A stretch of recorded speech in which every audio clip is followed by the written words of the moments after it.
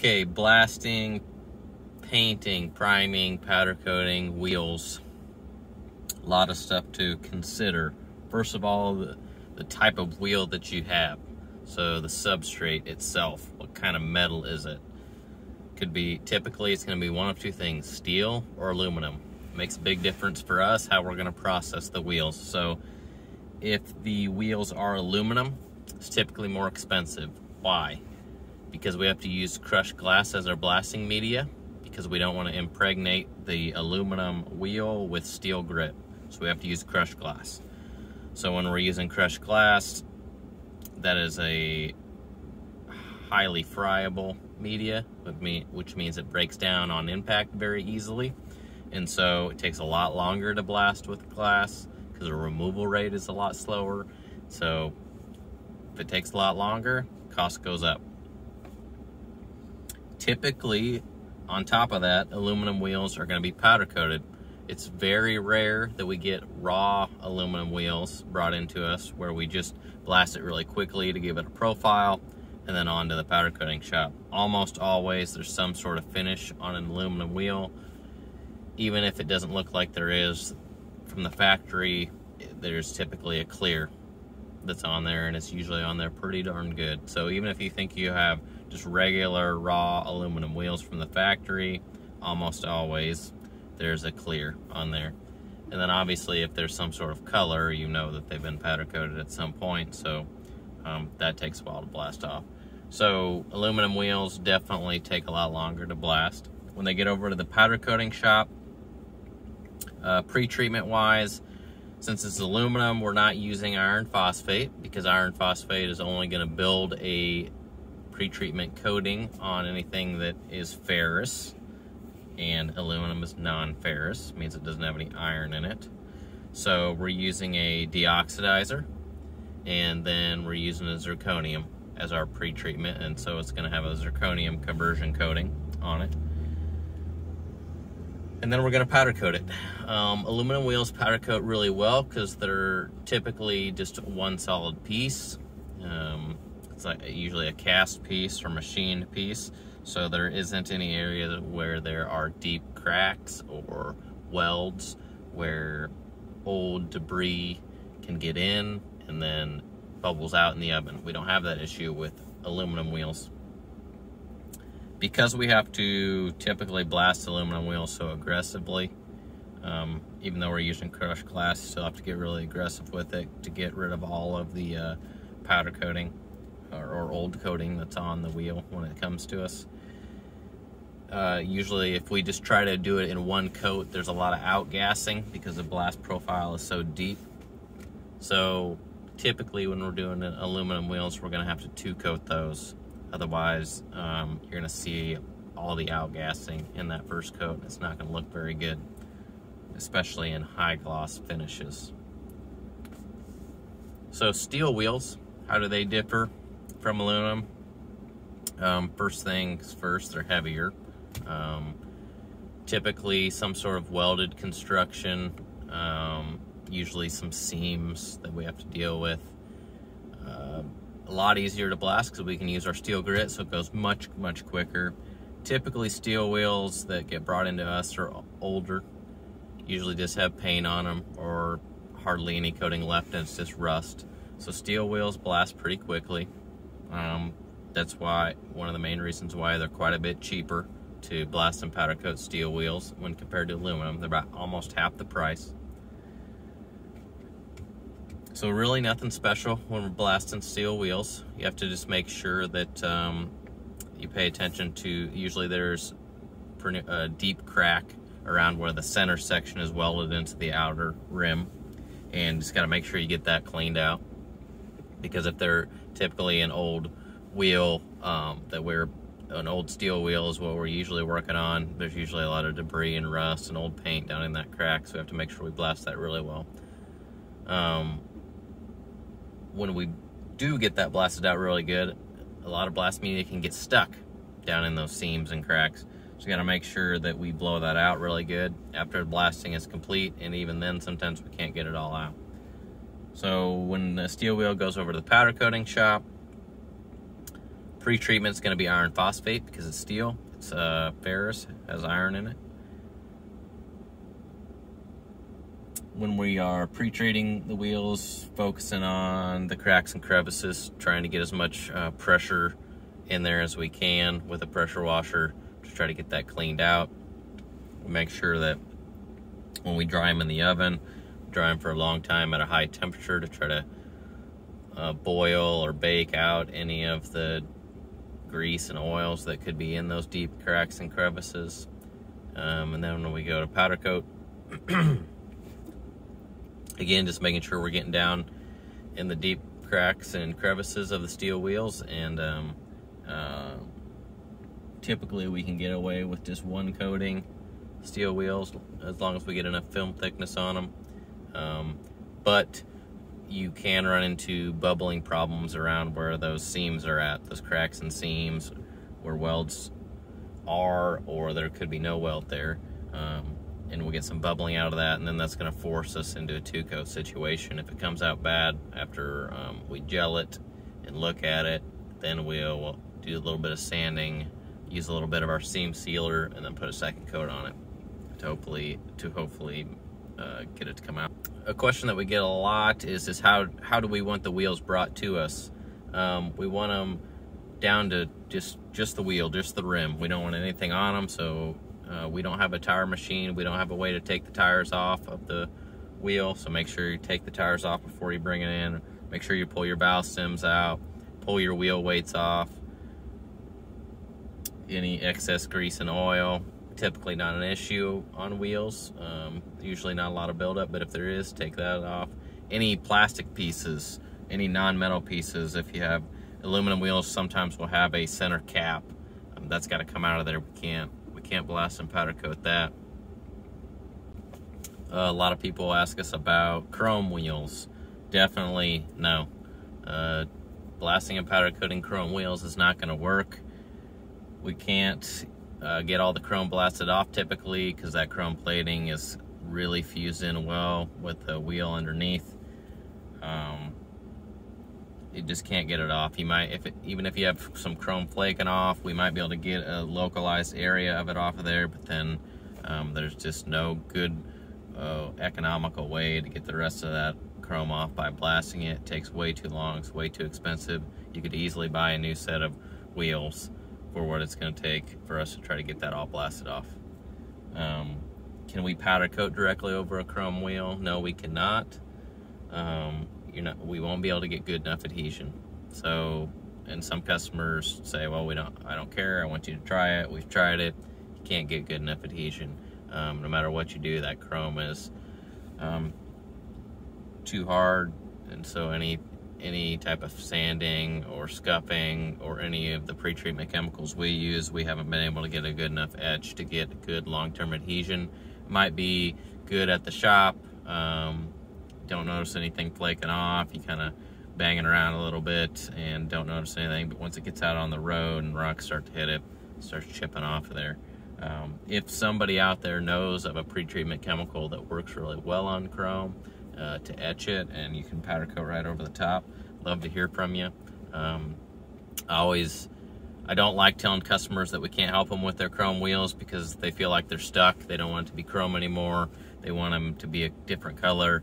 And I always end up saying, I think you'd just be better off buying new wheels. So I'd love to have a different answer for them when they do call, but that's kind of where I'm at right now. And I think it's kind of industry standard from others that I've talked to. That I haven't found anybody that has a good solution for it, but I'm sure someone out there does. So if you know about a better way to powder coat over chrome that you feel like you're confident in and you can get good adhesion, let us know.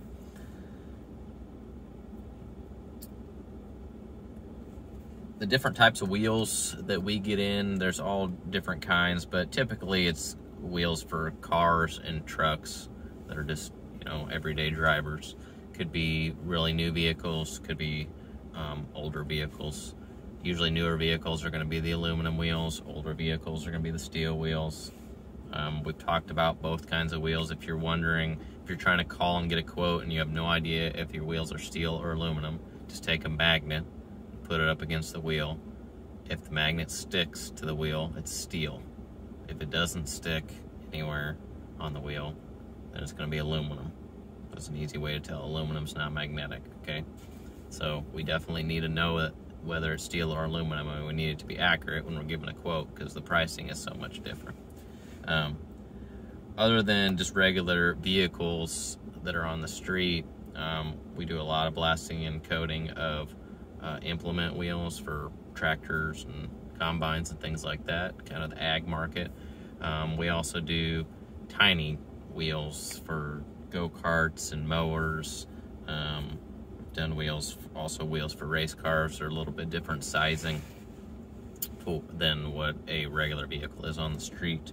Implement farm type wheels, those are really, really big. So we've done ones up to like 70 inches in diameter. So that's getting really big. We've done some up to around 60 inches in diameter. So that's getting pretty big. And again, depending on the style and the age of the wheel, in kind of that farm type setting, that will dictate the type of condition it comes to us in. So obviously if it's an older one, usually paint's falling off, it's really rusty, it's more of a cast iron type of wheel, and you can tell that it's very old. Usually multiple parts, so there's some cracks and crevices, usually some spokes in it. Typically around the hub area, there's some portions of it that need to be masked, because it's actually races for bearings, or customer could bring it to us and it still has bearings in it, or bolted to it, and we have to either take those off, or typically we'll tell them they need to take them off before they bring them to us, and get any of the excess grease and oil off of there. So usually the older style farm wheels tend to be the most expensive. They're pretty large, and then there's a lot of there's some extra work with this prep, getting it all cleaned up from all the grease, excessive grease that's on there, and any masking that we have to do. Then newer style farm wheels, where it's more of a bolt pattern for, that goes right on a tractor or a combine. We do a lot of brand new wheels where it's just primed gray or white, and then we're putting like an ag yellow or an ag green or a black over the top of that. We do that quite a bit. Again, really large wheels, large diameter, large width, so obviously those are more expensive. As far as processing wise, blasting's not a whole lot different. You're gonna blast the same way, it's just bigger, so harder to handle, harder to move around. When we get over to the powder coating shop, as most of you know that follow powder coating and follow us, we're pretty much hanging everything, so normal size wheels are all getting hung. Then when it comes to large implement wheels, we're typically not hanging those because they are so heavy. We'd be worried that they're going to fall, so we have some special jigs made up that we use for the large farm. So a lot of the time we have customers calling when they're doing restore work on old vehicles and they got steel wheels that they want to get blasted and primed. I'm very against just blasting and priming wheels. I always think we should just blast and powder coat them. And the reason being is because it's either the same price or cheaper for us to blast and powder coat the wheels as it would be to blast and prime. And a lot of people don't understand that. They think I'm crazy when I say that, but we aren't set up to prime small runs of wheels in our liquid coating booth. Just 4 wheels to set up and a special primer just for those wheels. It just doesn't make a lot of sense. There's a lot of setup time involved. The primer itself is actually pretty expensive if you use a good primer. And so it's usually cheaper and a lot quicker for us to just blast and powder coat. We really try to shy away from priming. Some customers get really frustrated with us, but I would rather either just blast it only and then let the customer prime it, or we blast and powder coat. Don't like to liquid coat wheels. Again, just price wise, it doesn't make a whole lot of sense. Might as well just get the tire taken off and then we can blast and powder coat it. It's gonna end up with a better finish. and it's not going to cost as much. So in some cases with really big farm implement wheels, it just doesn't make sense, or for whatever reason they can't get the tire off, or it's a very specialized tire and it's old and they don't want to ruin that tire. So in that particular case, we will blast and then liquid coat, and very specialized. We may do that once a year on like 1 or 2 wheels. In that particular case, so there is a tire on the wheel still. So when we go to blast, typically the blast media isn't going to be too abrasive for the actual rubber tire that's in place. You don't want to blast right at that rubber tire, especially if it's old and has some dry rot happening. But as long as you're skilled and you can stay away from that rubber of the tire, you should be fine. When you go to actually liquid paint it, you're going to have to mask all of that off, because you don't want to paint the actual tire, you just want to paint the rim. That is extremely time consuming. It takes longer to mask than it does to blast, or than it does to paint. So most of the cost in those wheels would be to mask them. So it's significantly more expensive to blast and paint a farm type of wheel, really large wheel that goes on a tractor. If the tire is still on it, it's way more expensive, probably triple or quadruple the cost of what it would be just to blast and powder coat it. If you just strip the tire and valve stem and wheel weights all off of it, and then brought the rim into us, we blasted and powder coated, it'd be way cheaper, and it's going to be more durable. One kind of extra part that could come along with the tractor type wheels, especially the older antiques, and we get a lot of questions about this. A lot of time there's some wheel weights that come along with those. There's also some like bolt-on hubs and things like that, and we can do all of that stuff as long as the weight is a material that isn't going to melt in the oven. We can blast and powder coat all that stuff.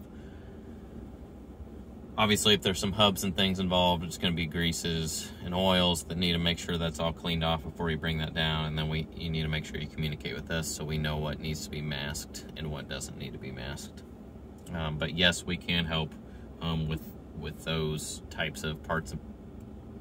Another question that we get asked on aluminum wheels typically is if we can do multicolor. Yes, that's possible. No, we don't do that at Kaiser.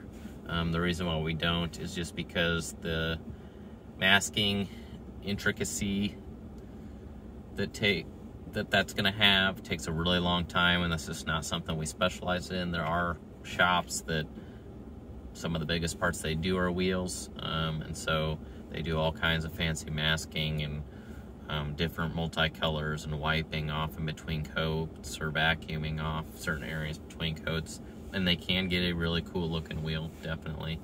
But that's just not something that we do. We want to do the whole wheel one color, preferably all 4 wheels or your set of wheels all one color, and just be done. We don't want to do any specialized masking multicolor wheels. Like I said, it can be done, it's just not something that we do. Internet, we just stick to our stock colors. We don't like to order in anything special for just one set of wheels. Even if the customer wants to pay for it, we're not familiar with spraying that powder.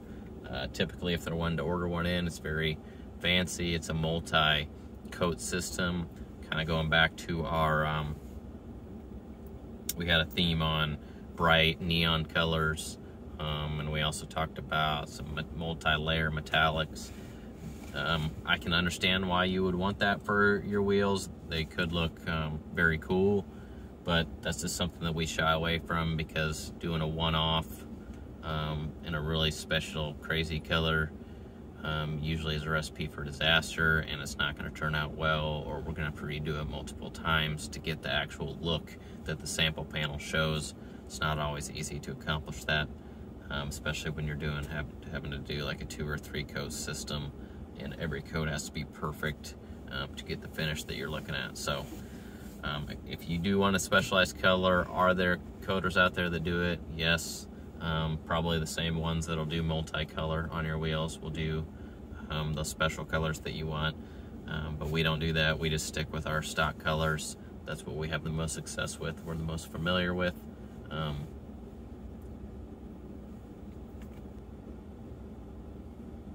And one other topic we need to cover is wheel repair. We have a lot of questions about, can we repair wheels? If you got a steel wheel that's dented or beat up, can we fix it? Or can we weld on it? Or aluminum wheel that has like road rash or big gash in it. Is blasting gonna fix that? Is the powder coating gonna cover that up? No. Answer to all that's no. So we can't help fix wheels. We don't have the capabilities of doing that. We don't have the capability of straightening a wheel or balancing a wheel. We don't really want to weld on your wheels. Aluminum, no, blasting is not going to take out the road rash. It's not going to take out really deep gashes. You can get those fixed at other wheel places. There are typically like aluminum alloy repair places that you can get that taken care of. That's not something that we specialize in at Kaiser. So if you got a big gash in the wheel, after we blast it, it's still going to be there. After we powder coat it, it's still going to be there.